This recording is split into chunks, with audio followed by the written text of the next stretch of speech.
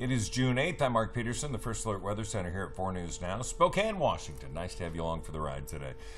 62 degrees, got some sprinkles in the area, but nothing real organized when it comes to rain. We look at the four things you need to do, and the lilacs are in bloom. Absolutely smell beautiful. Those morning sprinkles will continue for another hour or two. Cloudy and warm today, though, and the afternoon looking pretty nice. More showers returning on Friday. Today's Wednesday. So Thursday looks to be dry. Stormy by the weekend. We're going to have rain showers, and we're expecting some thunderstorm activity, up to an inch of rain by the time it's all said and done. Over the next 12 hours, we'll have temperatures around 60 degrees all the way into 9, nearing 70 around noon, and 72 will be the expected temperature at 5, but 73 will be our high today. Western satellite and radar, yeah, it's been busy. We've had the rain showers coming across, and you can see them through Spokane, the backside of that now, coming across. So we are going to dry out, and again, maybe a sunbreak or two. Not as sunny as it was yesterday.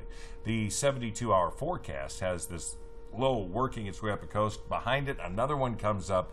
That's going to be, again, the trigger for the Cascades. And then we're going to see these rotate around and create, again, more scattered showers all the way through Saturday, where it looks like we're going to get a pretty good dose of rain. So that's the expectation as we go into this thing. Low 70s today. Mid-70s Deer Park, about 80 Moses Lake, 83 into the Tri-Cities, and then look for Lewiston to be at about 80 degrees. Not too bad.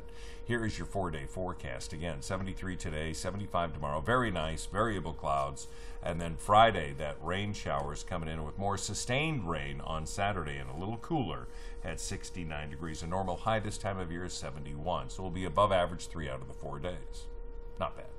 I thank you very much for watching this. I hope you have a great day. Make some plans. Get out there. Enjoy. We are going to see, again, a return of dry weather next week and another warm up. It is the evolution of spring in the Pacific Northwest. Have a great day. And remember, the First Alert Weather app is free and available in the App Store.